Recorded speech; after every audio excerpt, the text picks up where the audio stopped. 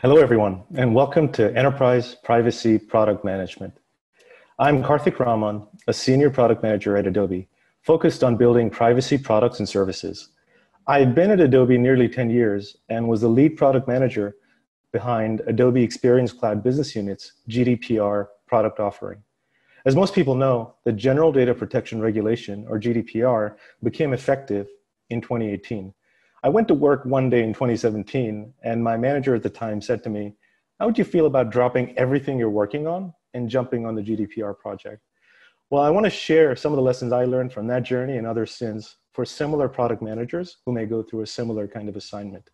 Please note that the views and opinions I express here are my own and do not necessarily reflect the views or opinions of my employer. Privacy regulations are sweeping the world. Consumer expectations regarding their privacy is rising, and brands have to contend with requirements from both regulators and consumers. Now, GDPR and e-privacy have been around for a couple of years now in Europe. The California Consumer Privacy Act, another privacy regulation for California, has been effective since January 1st of 2020. And the Brazilian privacy regulation, LGPD, was effective as of August 26th, 2020. Also, we know that HIPAA, a healthcare-related regulation, requires readiness in a number of different security and privacy product areas. Whether you're a B2B or a B2C product manager, chances are that given this framework of regulations popping up all over the world, that you have to think about how privacy and these regulations impacts your product and how you'll respond to it. So this talk is going to be effective or helpful for many such product managers. So what's this talk about? Why this talk, and who is it for? A privacy framework is a product or service that lets your company handle privacy data processing requests at the scale of nearly all of your company's products. So let's say that you work for a company called Acme, and Acme has 10 different products. The idea of a privacy framework is that there'd be a single framework to handle GDPR processing requests for access, deletion, or opt-out for all of those 10 products of your employer. Companies care about this because building frameworks is efficient, right? If you build a bunch of frameworks for every single regulation that comes around, that's not very efficient. But if you can build a single one that nails it for not only the current regulation, but all the others that are coming down the pike soon, that's a lot better investment of company resources and time. Another reason this space matters is that there's a ton of demand for experts, including product managers, who have operated in the regulatory and privacy space and would do good work for companies. So this talk is geared towards product managers who are building frameworks, and it's also for product managers who are interested in learning a few new general product management techniques, specifically one around cultural transformation. So this talk isn't just about privacy by design, right? How to build privacy features into non-privacy products and services, right? It's about how to build company-wide privacy, security, compliance, or other types of frameworks. So as I was saying before, you, the listener, could be a product manager responsible for building such a privacy framework across your company to respond to GDPR or CCPA. Or just as well, you could be a product manager who's building privacy, security, compliance, or another kind of framework spanning all of your company's products and services. However, if you're a product manager who doesn't work in privacy, security, or compliance, but you have an innovation that you wish to spread across your organization, then this talk is also for you. The talk is structured according to the journey a product manager may take while building an enterprise privacy framework. What world do you find yourself in the beginning of this journey as you develop requirements? What's the experience in the middle while you're building product? What does the release look like? And what do you expect next? We're going to examine situations, stories, and lessons learned for every step of the journey building enterprise privacy frameworks. Okay, so you've got the job. Congratulations. Now, requirements are coming in from every direction, starting with privacy legal. So where do you begin? You should start with the basics. Do you know your customers and their problems? For example, in the lingo of GDPR, if you're solving for GDPR requirements, there are the roles of the data controller, the company, the entity that's processing data, the data processor, and the data subject. Do you know what role your organization plays, right? Are you the data controller or the data processor? If you're the data processor, do you know how your customers, the data controllers, interact with their data subjects? For B2B businesses, very often, your customers will have multiple stakeholders working on privacy. Very commonly, this is a mixture of IT, privacy, and marketing teams. As a product manager, have you interviewed all those different stakeholders at your customers, each with its own interests? Do you know who holds the power? How do they influence each other? Who the decision makers are to drive change? And how do you know that the solutions you propose are going to solve for interests, align interests across all the groups you're trying to engage? Based on what you've learned about the businesses and customer personas, how would your product solve the privacy concerns that all those stakeholders have regarding your product? Can you paint the compelling vision for them and start to validate your product hypotheses with them? So you start by talking to privacy legal, and you start by talking to customers. And now it's time to turn legal requirements and jargon, customer interviews into product requirements. So you want to turn a bunch of moving targets into a target that's stable enough that you can take aim at. Write it down, create decks, create mock-ups, evangelize those artifacts with product teams you're trying to influence and coordinate work across. It's okay for these artifacts to be imperfect or incorrect. What's more important is to be clear and precise in the definition of the what you're trying to build. Iterate with these artifacts and requirements by testing them with customers and with privacy legal. Over time, your large requirement, which spans the entire business, should stabilize. And what that frees you up to do is focus on smaller pieces, sub-requirements. So you shift into requirements for smaller products or services, and you have the ability to delegate those smaller requirements to product owners over those products or services, and have them reference the central document that you've created or the artifacts that you've created. Now, as you work across various product teams, you may soon run into disparate data models, diverging development philosophies, code bases that are siloed, and workflows that were never meant to work with each other. You need first principles to build something simple that you can grow into something more complex over time. And you'll need to collaborate with architects to develop these, right? But don't get too much into the how. See if you can get one primary architecture owner assigned. You'll find that in building enterprise privacy frameworks, enterprise-wide frameworks, driving architecture requirements is almost as important as driving product requirements themselves. Now, two commonly used privacy principles could be what I'm going to share. And for example, if you have a requirement to delete data, the first thing is to find it. So the principle there would be follow the data. If data originated from a consumer, can you follow it to determine all the different places where it ends up? Those are all the different places the data would have to be deleted from if you're processing a GDPR deletion request or a CCPA deletion request. The next principle is garbage in, garbage out. This is kind of out of computer science 101, but just like in a search engine, you're building a system to find consumer data in your data warehouses, right?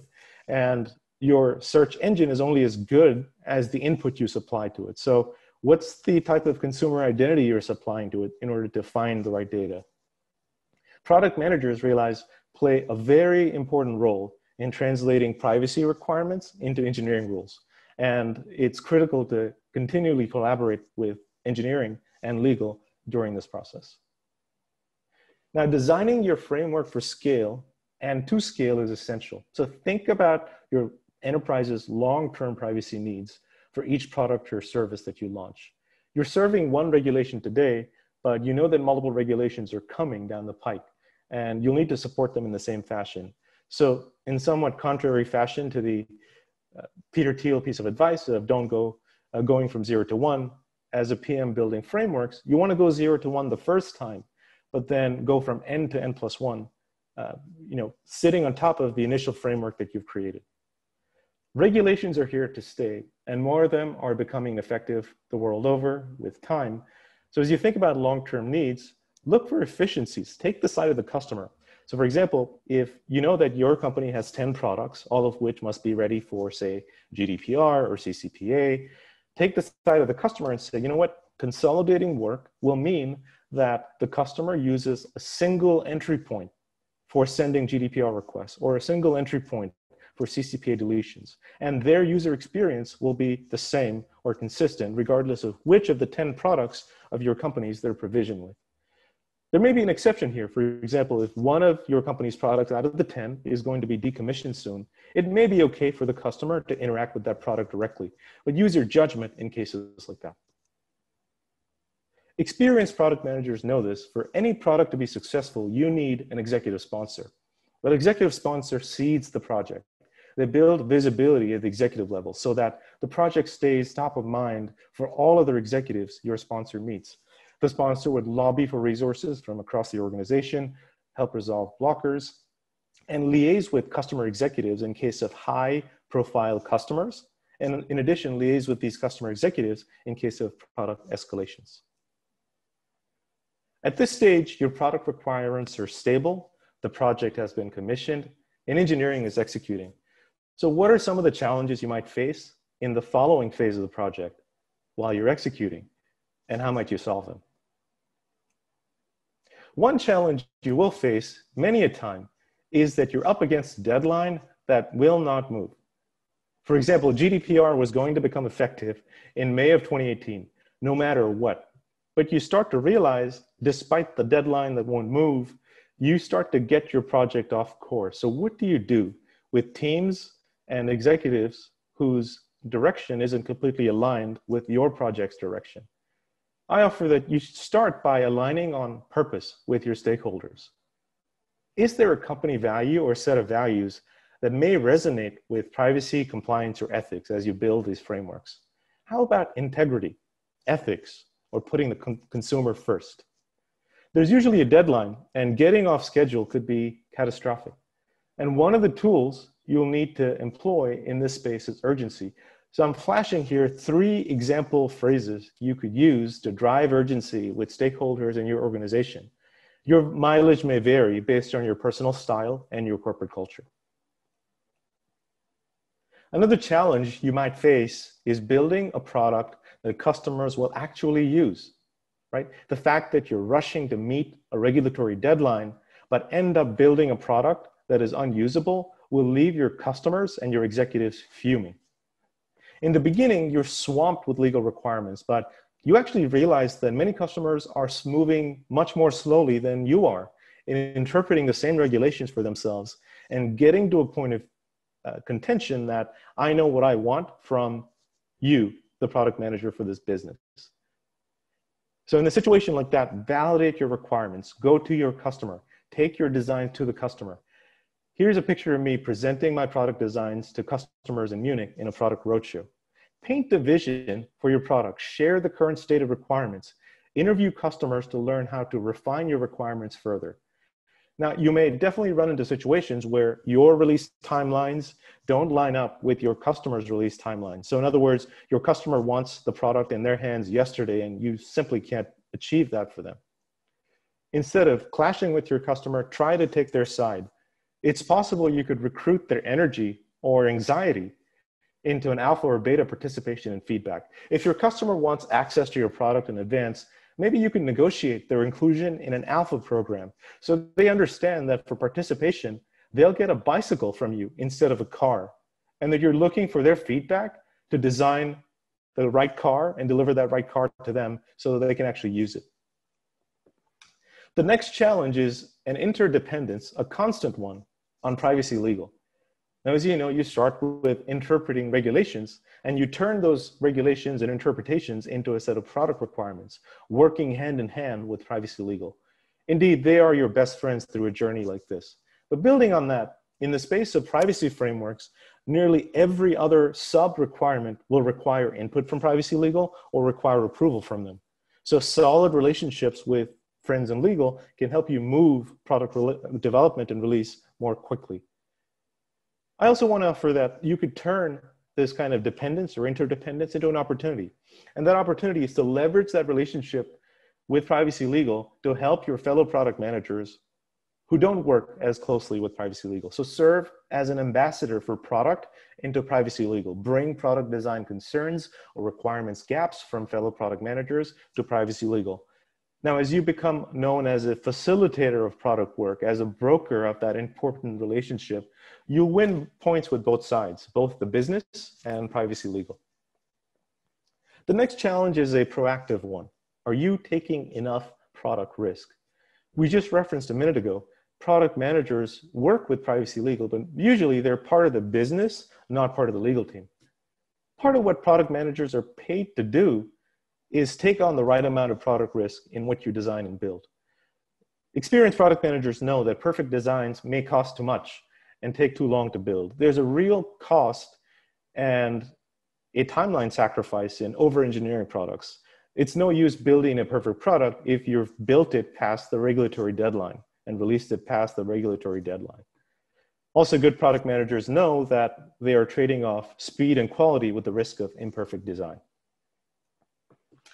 The next challenge is to keep up momentum while you're executing, sorting through unexpected turns, new requirements, obstacles, or keeping multiple executing teams aligned is crucial.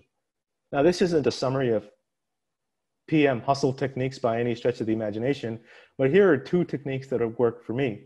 Your mileage may vary depending on your personal style and the way your organization's culture is set up. But I've tried to set up an agenda for every meeting and set clear next steps and owners. In addition, I've tried to follow up on unanswered emails every 2 days, and both of these techniques have helped me and my projects keep momentum up. You're going to discover several challenges as you do this work. Espousing an entrepreneurial mindset is crucial. You discover that you're working in a volatile, uncertain, complex, and ambiguous environment, and every complex project, despite of its stakes, will have setbacks. Take a step back when that happens. Take on the optimist mantra. It's a setback, but a temporary one. This is loosely from Martin Seligman's book, Learned Optimism.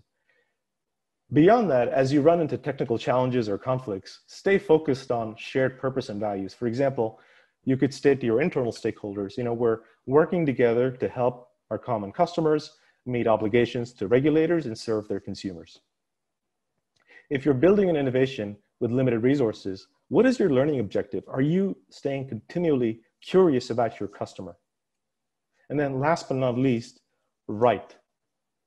As I mentioned, you're operating in an ambiguous and complex environment. Noting down your observations day over day can lead to valuable insights over time.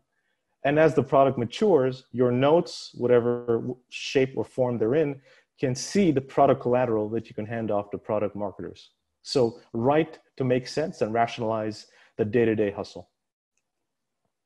Okay, so you've got an executive sponsor, but what you're finding is that that's not enough to drive product work across your company, across different silos. You've got a limited pool of resources, and you need input and engagement from various teams in order to deliver your product in the right time. But you're getting ignored by several teams, executives, individual stakeholders. Now, the nature of a framework is that it touches the entire company. And for something that touches the entire company, you'll need to transform the culture of your organization in order to get traction and get results, because the strict pool of resources at your disposal isn't going to cut it. So what you realize in that moment is that you are actually leading a cultural transformation. This is where I'll reference leadership thinker Simon Sinek and his 10-minute video on the law of diffusion of innovation. Now, you're welcome to check out that talk, but let's apply it quickly to building privacy frameworks. All populations fit across normal distributions. For privacy, there are those who care a lot about privacy on the one hand, and on the other end of the distribution, there are those who couldn't be bothered. The first 2.5%, they want to be part of privacy no matter what. They are your champions. The next 12.5%, the folks who sacrifice time and energy to test out your product and collaborate with you early, they are your early adopters. The question is, how do you influence the next 68%? That is to say, the majority. They're not anti-privacy, they're just cynical and practical. They're asking, is the business headed in this direction of adopting this framework for privacy or security more broadly? I have other pressing things to deliver on this quarter, and frankly, this is in the way. The advice here is, the counsel here is that don't focus on anyone beyond the first 15% of your organization. That is the champions and the early adopters, right? As you focus on the early adopters, you'll find that change diffuses through the organization. In my own example, my team and I created a group for motivated and interested folks to join. These folks would meet like once a week, and they take product directions from this core group and go and diffuse it within their own products. And what they bring back in exchange is edge cases and best practices back to the central group. Soon, executives and other influential stakeholders across the company had heard about this group, and they had no choice but to join in because their own people were asking to be a part of it. So you're building a grassroots movement. Congratulations. You're executing on your project, and you're actually getting close to launching your framework. Now what? It's very often that you're going to encounter conflicts between 2 or 3 or whatever different groups. And these may betray long-held misgivings across these different organizations. So what's the right attitude in a situation like this? I want to offer that perhaps the right attitude here is one of indifference, as long as there are 2 conditions that are held. One is, regardless of who wins this particular conflict, are you headed in the right direction of releasing this product? Further, are you headed in the direction of releasing this product within the specified time? The path through a complex system, such as building a privacy framework, doesn't matter as long as you're continually optimizing to reach the end state within the desired time. You've launched your product, and now it's time to say thank you. And it turns out there's an art to it. This comes from Scott Belsky, Adobe's Chief Product Officer, in his book, The Messy Middle. Belsky says that in a time like this, when you're close to launching a product, it's essential to recognize those individuals who stuck their neck out for the cause when rewards were unclear and the risks were high. Empower your champions and early adopters so that you have their influence available for the next wave of work. So you've delivered your product. Now what? If you're lucky, you'll get recognition and more resources. You should recognize for a sober second that in the long run, all resource allocation is variable. However, if you're unlucky, paradoxically, the reward for success may be that you have fewer resources available for the next lap. This is one reason why building a framework in this space is crucial, is that in a self-serving way, whether you have more or less resources, you've done the work, you've laid the foundations in order to adopt the next regulation or build the next product using that foundation of the framework. Now, product managers know that the job isn't over with the product launch. Through conception, building, execution, testing, and release, you are capturing technical debt in the product. Because especially in a space like this, you know that this technical debt, if unaddressed, could be a source of customer escalations, and it could trigger the next product crisis. But no one is better suited than you to tackle the next crisis. So you may actually need to run another lap with your same product. The good news is that you have some tools at your disposal that you know they have worked for you. For example, you know how to build crisis to get past those initial obstacles. So let's say you've launched your product successfully and you've gone through escalations. How do you self-evaluate? How do you evaluate your performance as a product manager if your goal is to build enterprise privacy frameworks? I want to offer that if you were to adopt the next regulation, how much more quickly and efficiently can you get your business to adopt it? That is to say, can you actually go N to N+1 instead of going back to scratch and building a new framework or a new product to go from 0 to 1 again? A more advanced concept is one of considering, have you been able to reframe the internal dialogue away from risk reduction into one of adding value to customers? Have you improved how your organization thinks about and manages risk?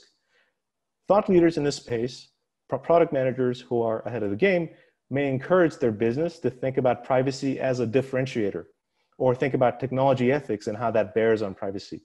Where are the product leaders in this domain headed? And can you point your business leaders into that vision? We're actually at the end here, so let's summarize. Privacy regulations are sweeping the world. Every product manager is going to be touched by one of these regulations in some way, shape, or form.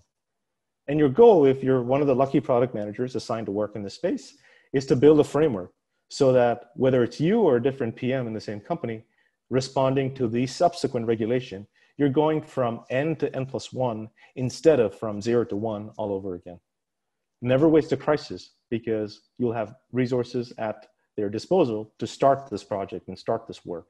However, you'll always have setbacks. So espouse an entrepreneurial mindset and say to yourself, it's only a temporary setback and you'll get through it. Last but not least, recognize that building privacy frameworks and other kinds of frameworks is a matter of diffusing innovation. So privacy framework building is cultural transformation. Focus on your company's champions in privacy and focus on the early adopters. And that's a crucial path to success. I want to thank everyone for listening. My name is Karthik Raman. You can get in touch with me through the email address on your screen and also connect with me on LinkedIn if you'd like. I want to say a special thank you to my friend Tim Masterson, who is the designer behind these slides. And here are the references I mentioned through this talk. Thanks a lot, everyone.